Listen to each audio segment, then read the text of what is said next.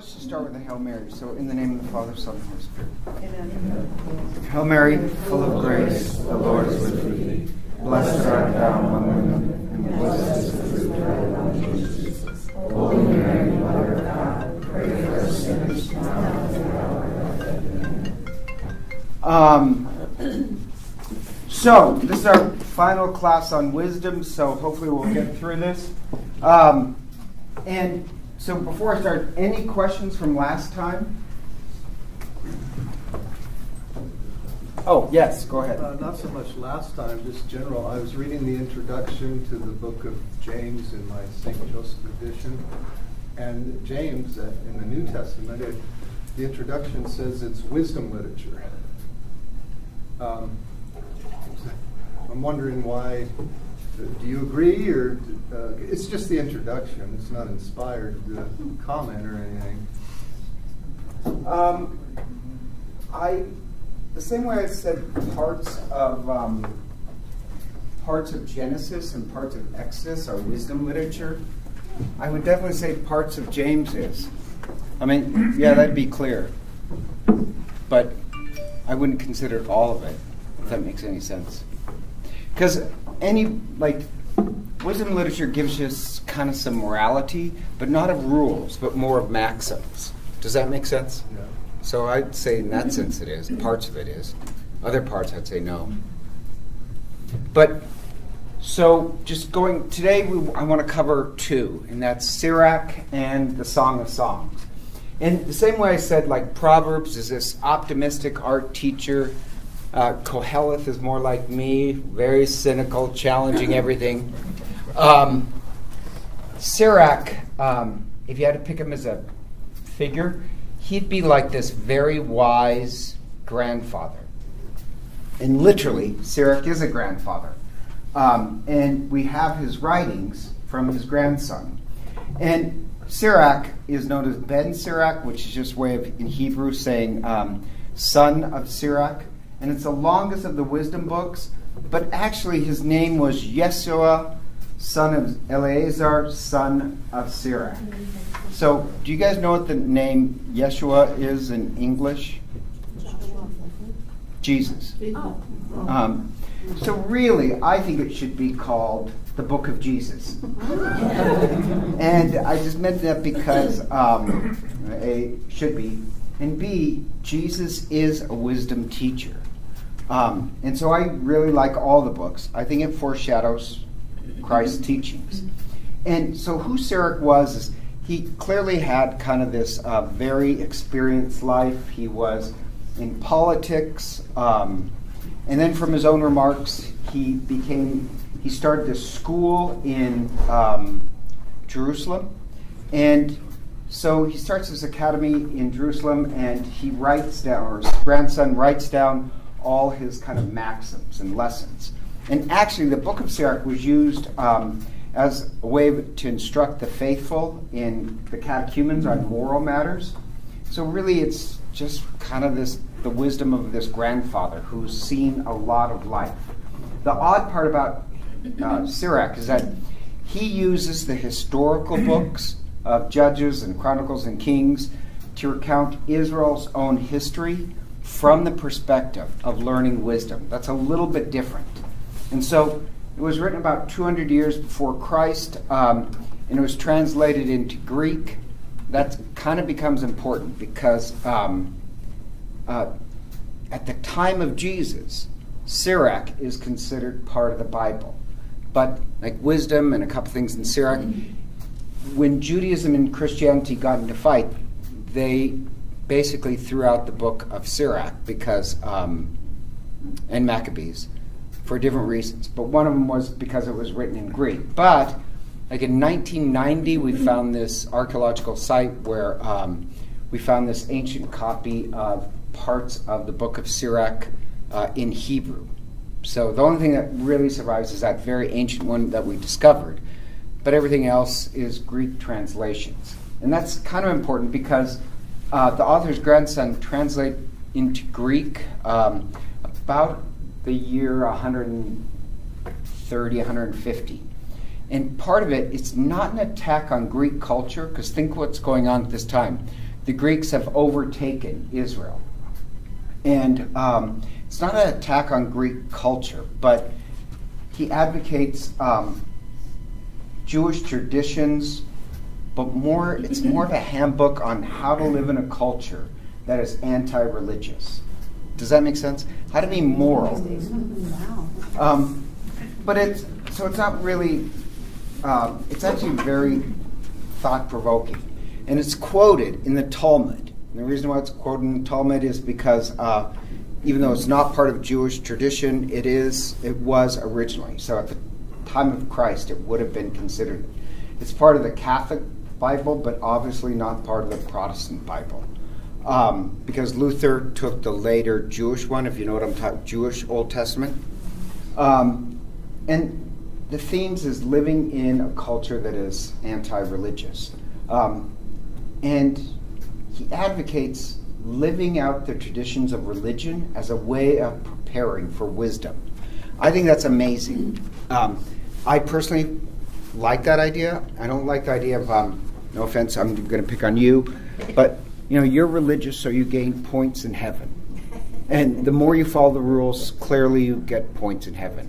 I think that's actually a very dangerous and, no offense, ignorant theology. And yet, I don't mean to be cruel, I think probably half of our parishioners have that theology. Sirach's theology is, no, you practice religion and keep the traditions as a way of preparing for really wisdom. In our language, it'd be the Holy Spirit. You do these things to prepare your heart for wisdom. That's not gaining points or following rules and regulations. Does that make sense?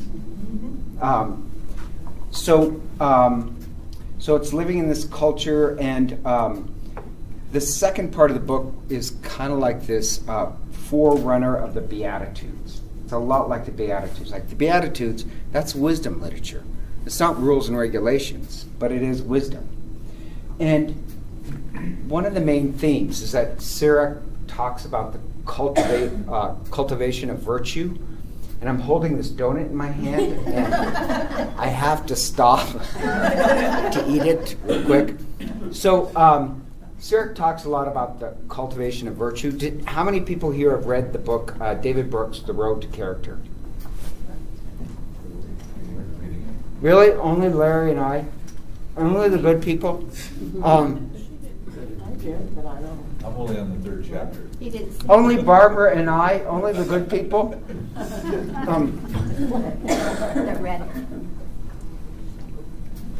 I loved it. But The Road to Character basically is about virtue. That in your life, David Brooks, he just writes about gaining virtue. Does that make sense? It's a great book. And in some ways, I want you to think of Sirach as the road to character. Like David Brooks, one of his lines is, he gets home from work and he's watching his football game, and the quarterback makes a touchdown, and he just goes wild, and there's this, we are the victory, and this over-ego stuff. And then he says, and I thought about at the end of World War II, and I forget who it was. Barbara, who was it? Bing Crosby.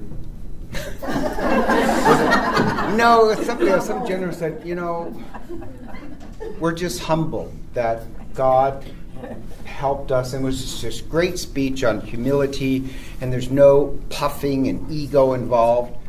And so the huge difference between today's culture and World War II. And Sirach is kind of the same thing. His maxims are pithy and profound and easily memorable. It's very good for an oral culture. But really, it's just advocating practice virtue, work on it. Don't get sucked into the culture of ego and power. And so there's actually no discernible order to the book. They just kind of come up one after another. But they're often grouping into settings of virtues and duties. So he's trying to just simply, the grandfather is trying to answer the question, what makes for a good life? And there's great meditations on the commandments. There's sections on friendship that are just full of wisdom. Or sections on, and I like this, choosing a spouse. And Sirach, like the other book, will say the most important decision you make in your life is who you'll marry. And he advocates, to young people, don't be swept off your feet by the first person who shows you affection. This is a really important decision. And so other things like the consistency of kindness, and just know at the end you'll be judged. Sirach says at the end of your life you will be judged. So I just want to read some of them because I think they're kind of funny. And this is on friendship. A man who has found a friend has found a treasure. A faithful friend is beyond price, and his value cannot be weighed.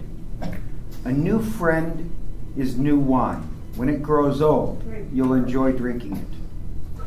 If you make a friend, make one only after testing him, and do not be in a hurry to confide in him. There are friends who are so when it suits their convenience, but will not stand by you when you're in trouble. That's actually really kind of wise. This is on self-control. The weight of a man's anger drags him down. The patient man controls himself, and afterwards joy will break out. I love this one on death because it's fear not death. It's your destiny.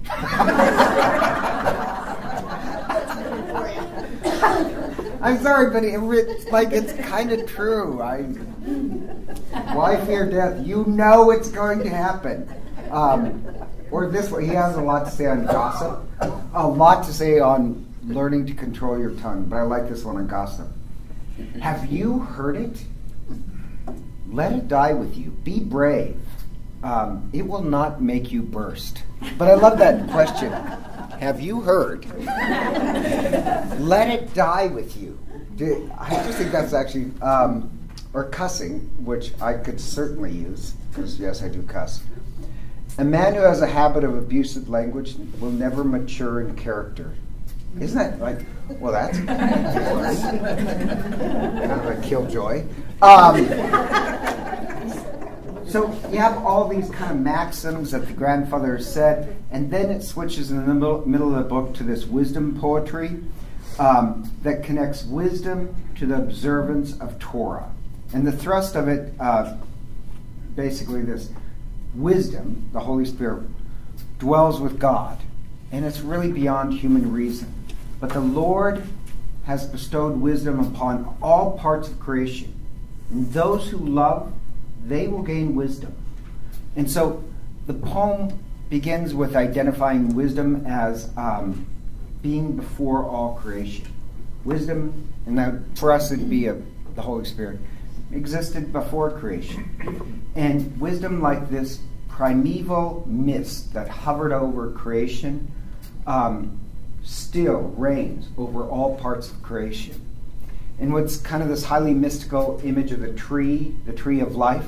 Now the tree of life, you know that's from Genesis chapter 1, but also, if you remember our class in Exodus, the Ark of the Covenant is the tree of life.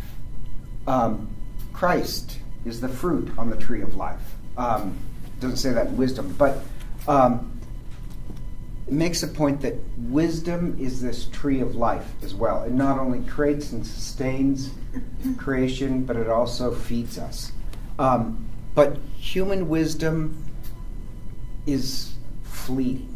We would say human philosophy. Human philosophy, it's based a lot on arrogance. Wisdom is this relationship with God. And I love that image. Wisdom is not something in your head like philosophy. It's actually this wisdom, this relationship with God, which is a great definition of the Holy Spirit too. So it goes through those poems. And then it gets this theme of wisdom in history. And this is a little bit unique for wisdom literature. So the final portion kind of contemplates the role of wisdom within history. And to understand this, a little bit of this contrasts the Greek philosophy. and I have to get into a little bit of philosophy. Just be honest if I lose you on this, okay? So the Greeks believed that there was this divine intelligence that ruled the world, ruled creation, and they called that the Logos. It means logic, but it also can mean word or story. So you hear like logos and logic, they're very similar, right?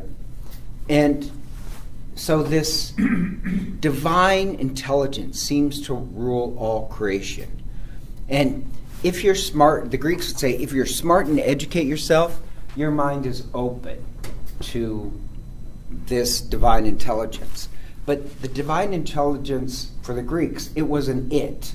It wasn't a relationship. Does that make sense? And so Sirach is kind of contrasting that wisdom, in a way, is this divine intelligence that rules the world. But you don't get it by learning cleverness of Greek debate. You learn it by religious observance. You learn it by love. And then this wisdom that guides all creation, it'll be part of you. And I mention that because also the opening of the Gospel of John says the Word was with, the Logos was with God, the Logos is God, and the Logos took flesh in the form of Christ. Does that make sense? I would say Christ is, that's literally how the opening of John goes. You have to know a little bit of Greek philosophy for that. But it also would say wisdom took on human flesh. And he would say, Sirach's point is wisdom, this divine intelligence, it also rules creation. It rules human history. It shows God's plan that's disclosed in the lives of the patriarchs and the judges and the kings and the prophets. And the point being, wisdom has worked through the people of God and continues. So it gives us catalog of religious leaders, Isaac, Jacob, Moses, Aaron, and it emphasizes that each of them had this virtue, that God acted through their virtues. But it also says God did not withdraw his mercy, despite the failings of Solomon. Certain kings are just awful human beings. Wisdom will even work through, not in, but through horrible people as well. Does that make sense? So either way, now this gets into a question that people always come up with was, well then, do I have free will? Just John, is he nothing more than a pawn of wisdom? Believe me, he's not. Wisdom has, no, just kidding. We'd say, well, not a pawn, but you have complete free will to reject or accept it. But wisdom is so clever, even if you choose, to reject God and choose instead of virtue, vice and anger and drunkenness, God will work with that to still bring about God's end. Does that make any, I like that image that, all right, be a cad, be worthless, but wisdom will still work in human history. You can't stop it. Maybe you need to gain that experience to gain that wisdom and all those virtues. Well, that's not what I'm saying, though. I'm not saying, well, God will work on Tom's horrible sins and somehow still save him. We know that's impossible. Well, Tom experienced the horrible sins and then gain wisdom from them. Well, yeah, but that's not really what, that may be true, but that's not what it's saying. It's saying, let's say Hitler, horrible person, yet, okay, he's not open to wisdom. Right. But somehow wisdom will use that awful, horrible leader to bring about God's will still. You can't stop God's will, but you have free will to reject it. But does that make any sense? So what you're saying is that he doesn't work through that evil, but what comes out of it? We respond to that evil. Right. But even Hitler, God can bring good, not because Hitler is open to wisdom, because wisdom is far more clever than Hitler. So Hitler can choose to be evil, but God will still find some way. Does that make any sense? Yeah. Are you talking about directly to Hitler, or that we No. see it? And because what we see, society sees Whether we see it or not, God will still make it happen. God can. Does that make any sense? I'm not saying Hitler is open to wisdom. No. And still not clear? No, it is clear. He's bigger. Absolutely. Yeah. Yeah. So it has this part with, it has this unique, only Sirach has this kind of view of history as and wisdom together. And then it kind of closes with this Thanksgiving hymn and this wisdom canticle. And it ends kind of with his prayer for wisdom. What I like most is, actually it is kind of a nice prayer, but my favorite theme in Sirach is this: small choices matter. Your really tiny little choices, like who you choose as a friend, controlling your speech, choosing a wife, not letting yourself be carried away with the first person you fall in love with. Like, all those little tiny choices, they'll make a huge difference later on in life. And if you make the right small little choices, life will bloom for you. Virtue will bloom. So, to be honest, like Jerry Para always reminds me of the book of Sirach, because he was involved in politics, and then he became a deacon, and even, like, Jerry does control his tongue. He might truly disagree with what you're saying, but if he feels you're not open to it, he'll just give some polite non-answer. Sirach is always about controlling your tongue, and what really matters is not the big issues in life. You know, like, should you be a doctor or a carpenter? You know, that's a big issue that you think really matters. It's not. It's the tiny little virtuous choices that change your destiny. So, any questions on Sirach? Or the book of Jesus, as I'd like to call it.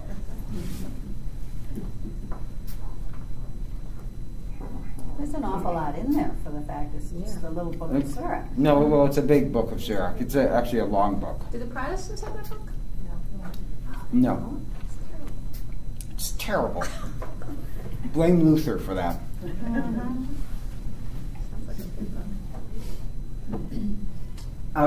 You know, this sounds kind of strange, but like, I actually had a class on this. Not the same. It'd be this: for anybody who's a grandparent, if you had to write your grandchildren on what you've learned in life, what would you write?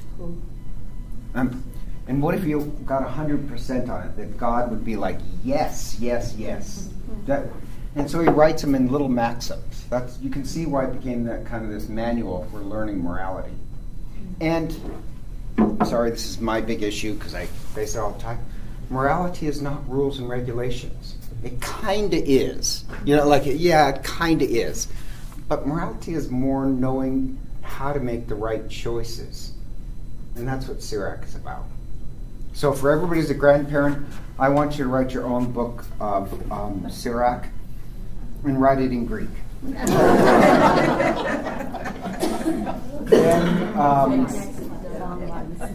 what's that? You have to have a long life. I just think that would be really, like, I don't know anybody who's ever done that, but... I do. Do you? I do, actually. I took a workshop, and it's a legacy will, where you look at your life. And then Love that idea. And you write a letter to your grandchildren. Yeah. I did. Did you really? Yeah. Of the lessons that I learned. Yeah. It's a great experience. It is. You'd be amazed what you learn about yourself. So everybody who's a grandparent, which I just think is you two, Dr.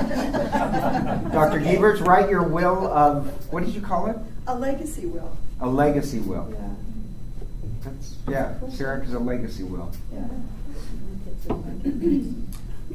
They open the will and they say, forget about the money, here's what I want. Yeah.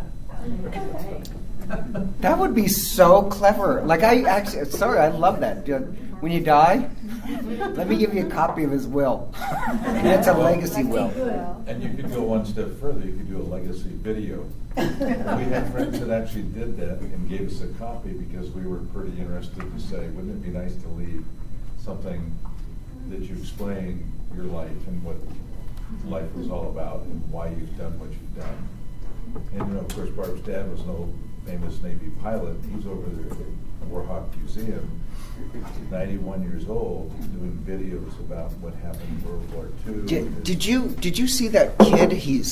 So this kind of shocked me. This kid, he's in high school and he loves World War II. Did you see that video? He loves World War II, and then he realized, holy cow, the history is still alive. So he starts to travel all around, videotaping these interviews with World War II vets. And I love in the TV program where he said, there's so much wisdom there. He said, I've got to record these people. And I thought, what a great kid. And he turns out to be from India. He's an immigrant.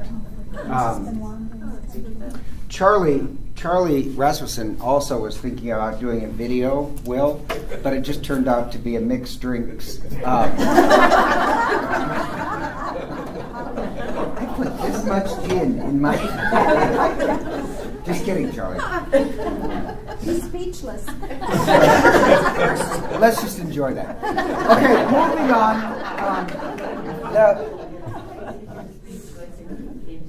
Let's just enjoy that. That is an insult. All right, the princess has got her feelings hurt again. So, the next one, kind of speeding through this, and I know, I'm just giving small introductions. The next wisdom one is Song of Songs. And this one goes back to kind of, this one's I love the Song of Songs as well, but it answers a problem, what do you do about suffering? And the Song of Songs answer is, well, how do you face suffering? Double down on love. That's basically the point. And it refers to sometimes a king as the lover, and it's this really novel approach to wisdom. You have Syracuse history. The Song of Songs is, sometimes it's called the Canticle of Canticles, or the Song of Solomon, which I hate, but it gives this distinctive answer for the distinctive approach to gaining wisdom, and the distinctive approach is, you want wisdom? Practice love. And just FYI, they're recorded on the website. I found that today, but... Oh, we don't like to tell people. The Song of Songs is actually the shortest in the Bible, just 117 verses. But it's one that probably has the most amount of commentary outside of Exodus and Genesis of commentary. It's more mystical, and it's generated so much because on the surface letter, it's just a love poetry between two lovers. And it has a lot of sensuous details. So if you're skittish about Eros, skip it. In fact, 50 years ago, they wouldn't let seminarians read it because, you read that, kiss good celibacy goodbye. Even 50 years ago, it wasn't read in churches because it is very sensual, some parts of it. But the rabbinical way of looking at it is it's really, on the surface, it is a passionate love poetry between two lovers.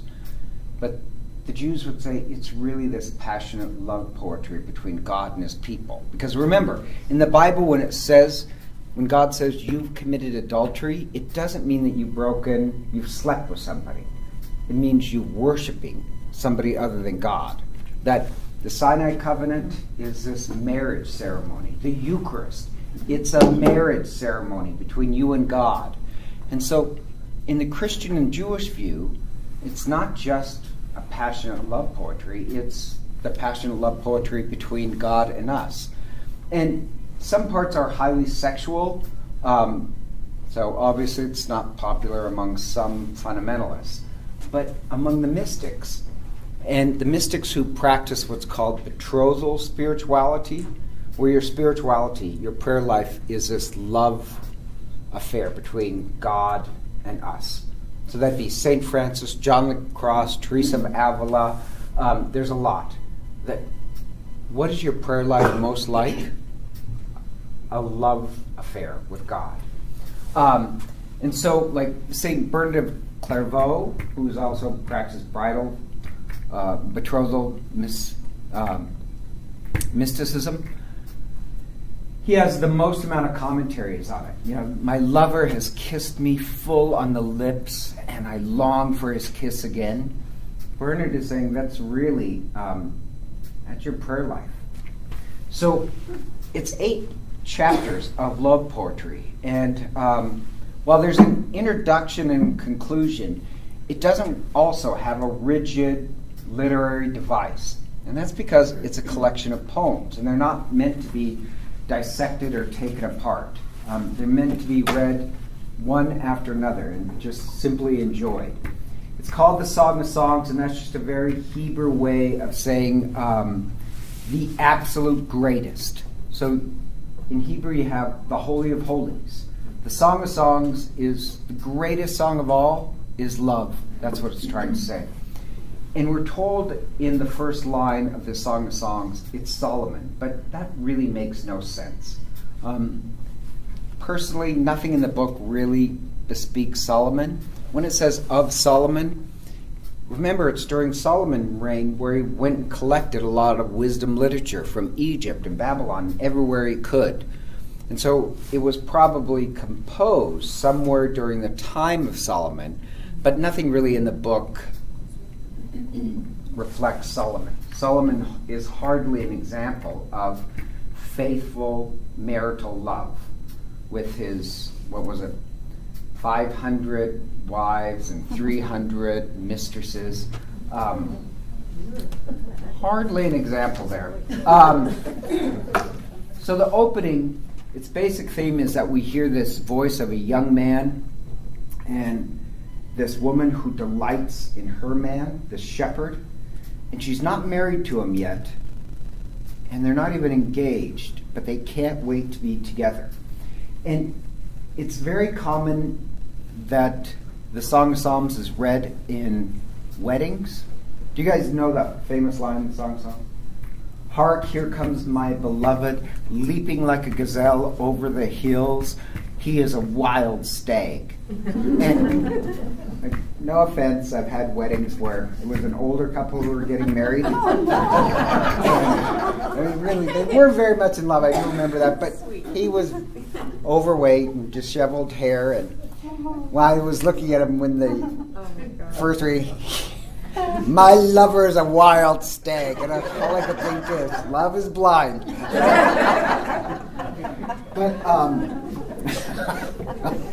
But it is very popular among weddings. And the sad part is I like that, but the sad part is there's also a little kind of darkness in this poem as well.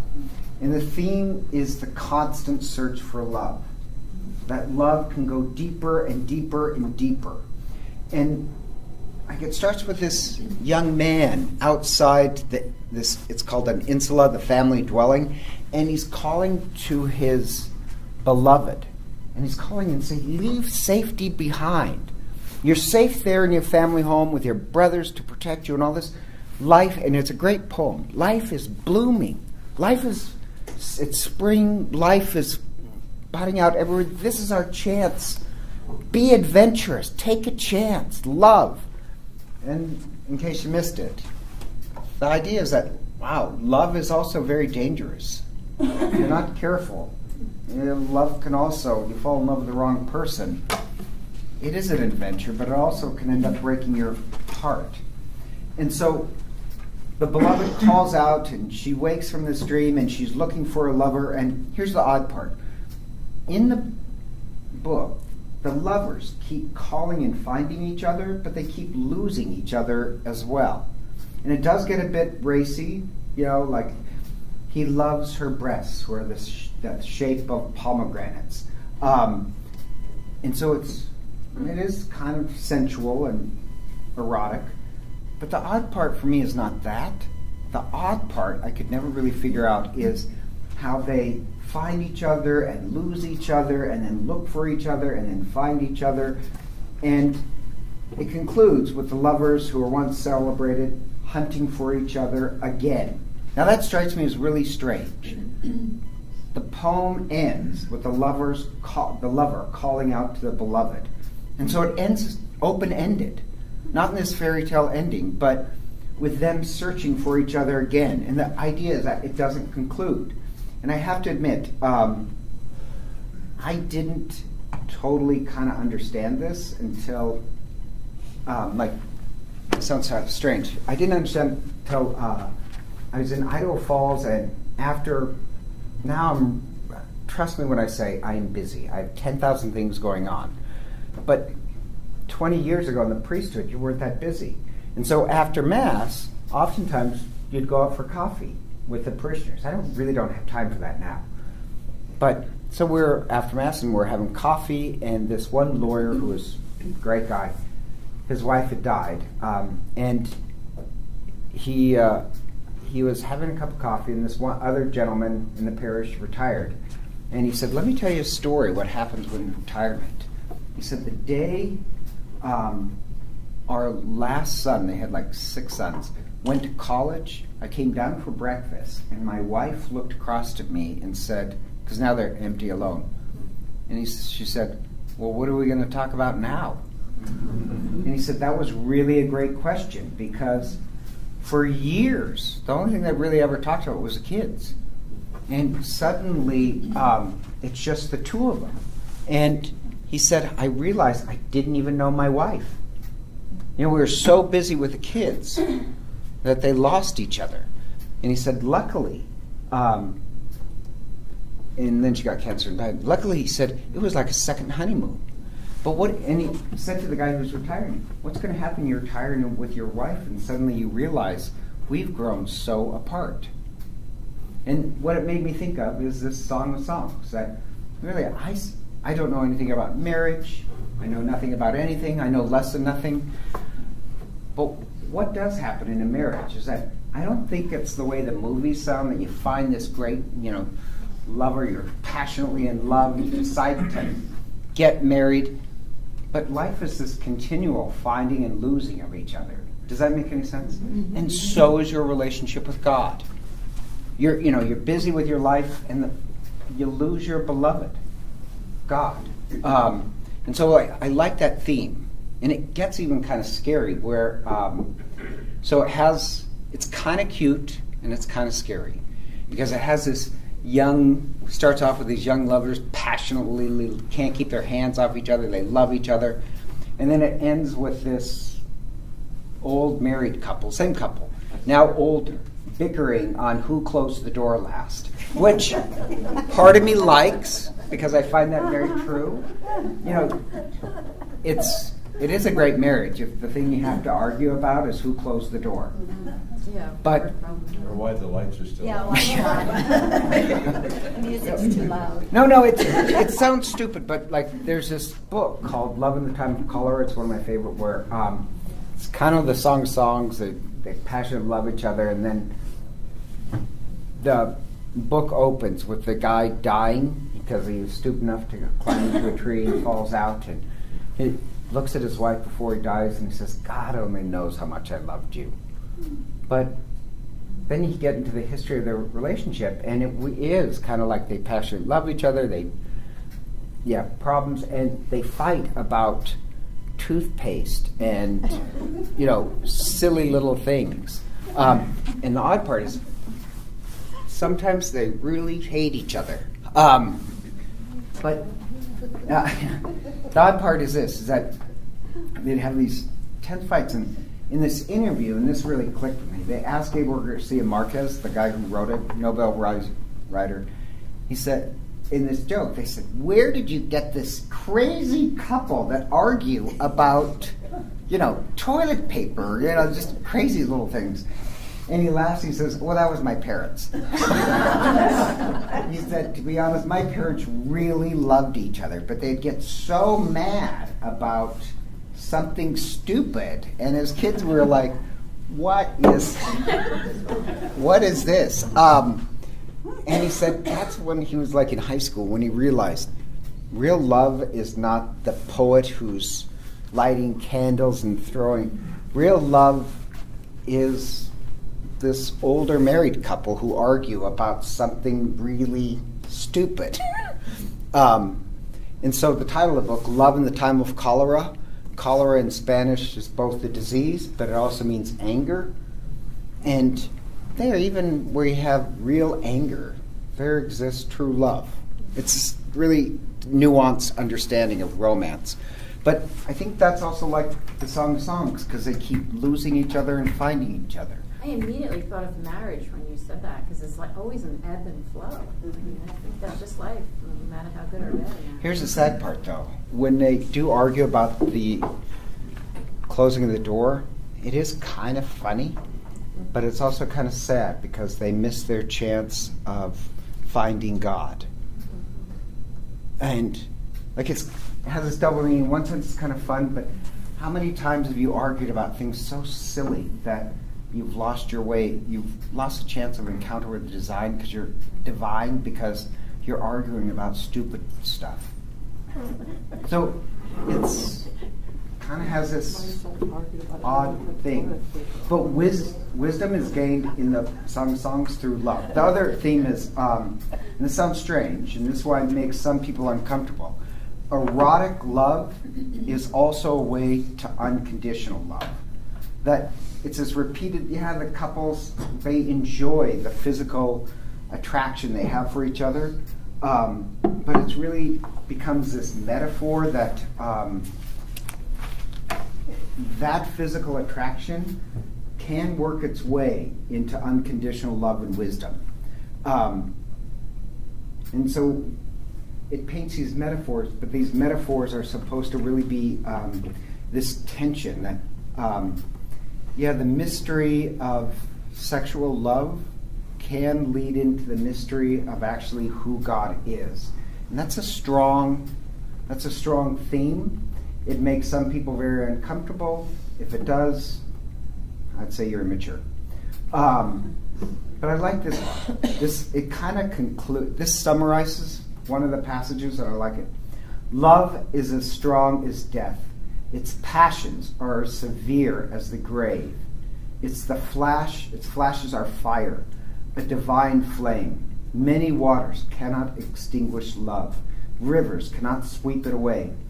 If one were given all the wealth of one's house for love, he'd be utterly scorned. The idea is that you can't buy love.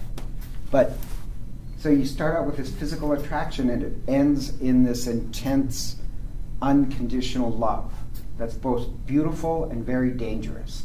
And the odd part, like fire can enlighten, but it also can destroy. That's what sexual love can do as well. If you're not careful, it can destroy you. But if you're wise, it could lead to unconditional love. So the really strange part is the Song of Song only mentions once Yahweh. Like if it's in the Bible, you think it's going to speak about God. But the Song of Songs almost never speaks about God, only once. But in this passionate love of loss and finding each other, there's the flash of Yahweh. There's the presence of God in finding and losing. C.S. Lewis, the Song of Songs reminds me of this line from C.S. Lewis where he says, "You fall in love, it will break your heart." Any of the natural loves of having children,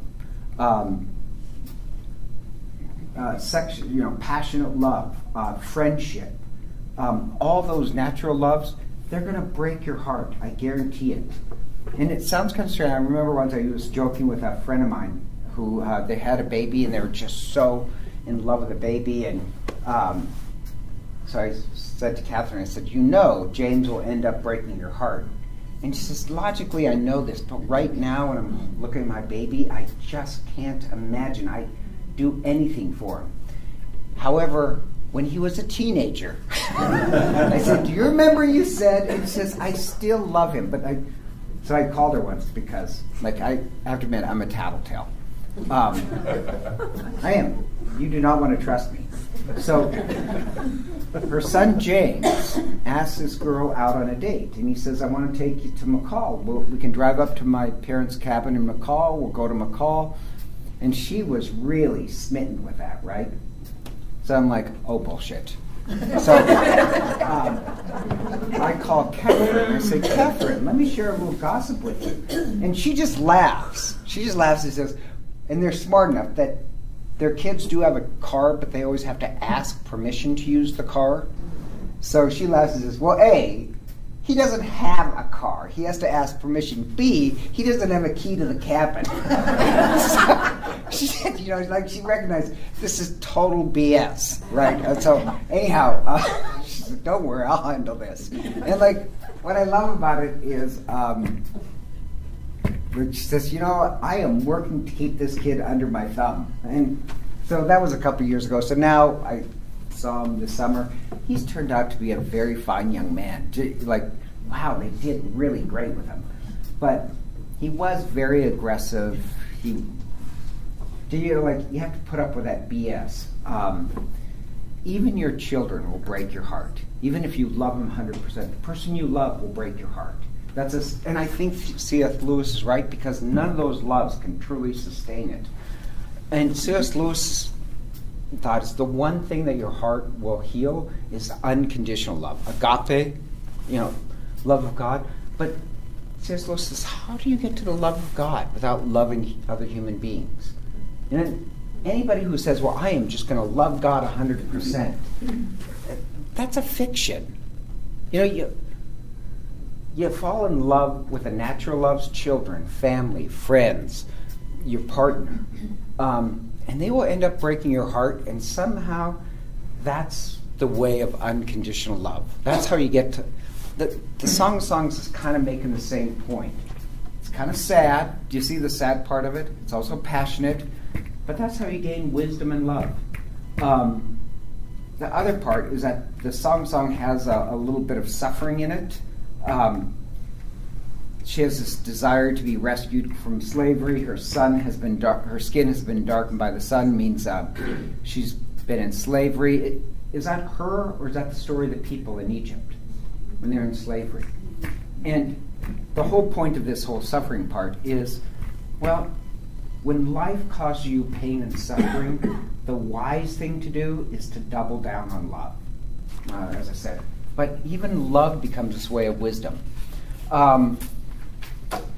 You have this theme of, I'm not really covering it well, but also love gets you into trouble, where she's searching for a lover in the streets, and basically the police mistake her for a prostitute.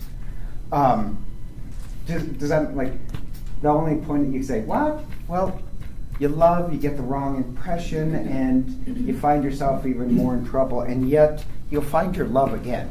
Where even after that she says, I am my beloved's and my beloved is me. And I love that idea that, love will get you in trouble, but if you stick with love, it'll make it. And of course, the big theme is right. The beloved is the church. It makes it kind of obvious where it compares the beloved to a city. So who is this woman? Who is the beloved? She's a city. She's a people. It's really the church. Okay, there's more there. There's more images of the church, but I'm going to skip that because I'm running out of time. But it does mention also being swaddled. And I just mentioned the word swaddled because why? Good job. Swaddled comes up a couple times in the Bible.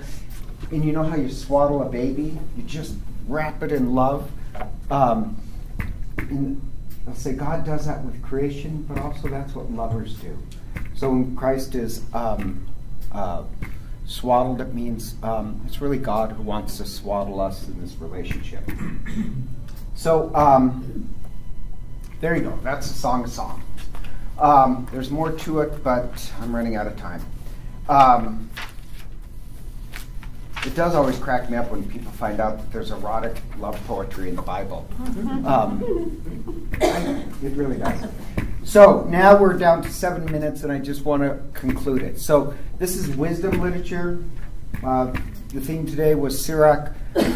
Like a grandfather, you learn wisdom, but you can learn wisdom by studying history. You can learn wisdom by, practicing religion. Song, you can learn wisdom. Like, so the other thing I like about the song is that, what are these people who just leave church? How are they ever going to discover God? Well, there are the natural loves. They'll fall in love. They'll have families. They'll have friends. And that kind of natural love always leads to unconditional love. Not always, take that back, but it can lead. Does that make sense? Mm-hmm. So you can gain wisdom from love. Okay, reactions, objections to this? No. Okay, so really, Charlie, was that okay for you? Okay. No problem. Let's see. Oh, the last part is just Jesus. Jesus is a wisdom teacher. And like, this is just my issue. Among some Catholics and fundamentalists, Jesus came to give a rule book. Well, Jesus does come to give some rules, but he's mostly a wisdom teacher. His morality is more like Sirach, or he challenges like Koheleth.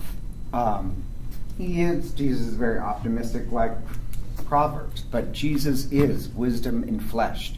He is a wisdom teacher. And I like the image of Mary as a seat of wisdom. There's this image of Mary as, quote unquote, the seat of wisdom. That's not saying Mary is wisdom itself. Mary's made a place, a seat. So that's a place for wisdom. I like that image as well. So that's it. So with 5 minutes, I just thought we could share.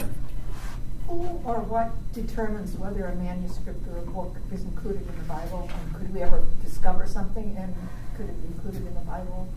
I don't think we'll discover anything, because the canon of the Bible was formed fairly early. And really, who decided what was to be used? It was really the church. And it was always in liturgy. So the Bible, whether it was Jewish or Catholic, it was always used in liturgy. And then later, like there's this council declares, well, this is canonical.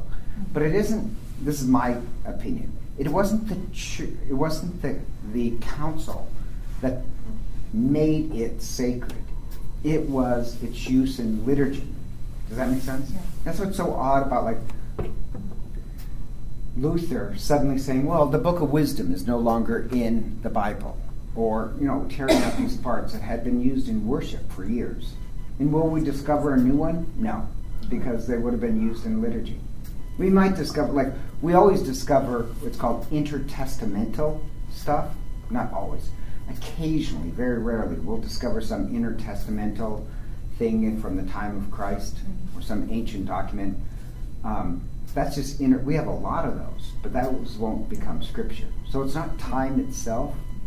It's, dating back to the time of Christ and liturgy. This is off the subject, but it's been bothering me this whole Christmas season. Oh, the donut? Advent season. Today's gospel had Mary questioning the angel. Yes. Nothing happens. Yes. Zechariah, almost the same question. Kick him in the teeth. So how do you explain? I mean, is there an explanation for that, or is it just? Yes, there is. Okay. Any other questions?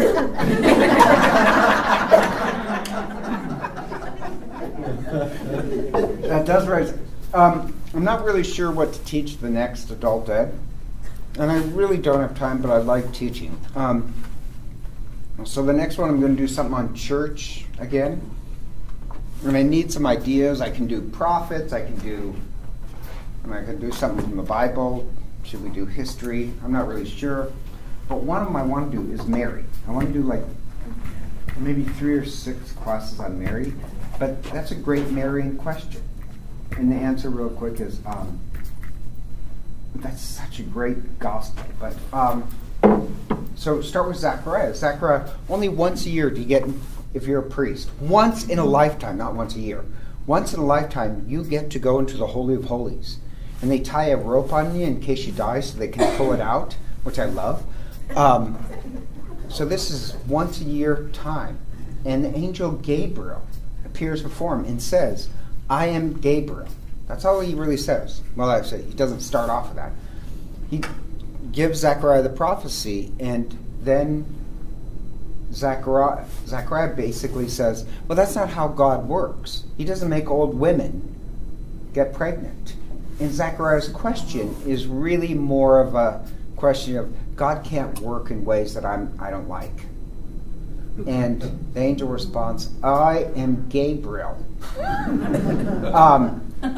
Gabriel, I love Gabriel because he's the scariest of angels. He's not the most powerful, that's Michael. And at one point, Gabriel has to call on Michael for help. But Gabriel is the agent of change. And the last time, so before he appeared to Zechariah, when is the last time he appeared? Daniel. And he gives Daniel the message that in 490 years, the Messiah will be born.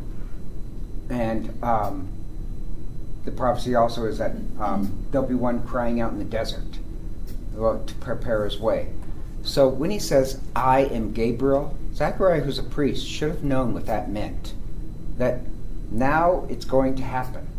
And Zechariah, and people do this all the time, people say, well, God has to work this way. And Gabriel gets really mad. Angels don't have patience. But, no, don't say that. But who are you to tell God how God has to work? And just, Mary doesn't do that. Mary questions the angel, but doesn't tell God how to work. She wants to know how this, how can this be? That's different than saying God can't work that way. And this is my issue. I shouldn't say everybody. A lot of Catholics love the theory of natural law, which I like. I'm not totally against. But natural law has been misused for the reason why blacks are inferior to whites, the reason why women are more inferior to men. And I hate natural law because they'll say, well, God can't work that way. That's basically my problem with natural law. Who is Zechariah? To tell God how God can and what way is natural and unnatural for God. So that's why he gets upset. Does that make sense? It does. Oh.